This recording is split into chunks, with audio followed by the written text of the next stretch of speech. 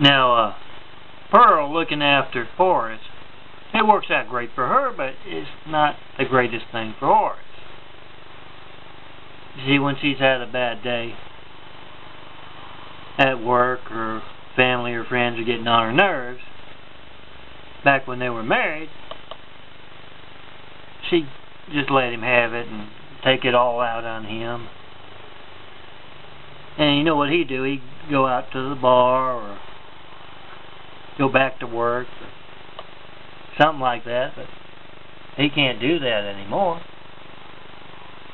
He's just to lay there and listen to her yell. You can hear her yelling all up and down the street.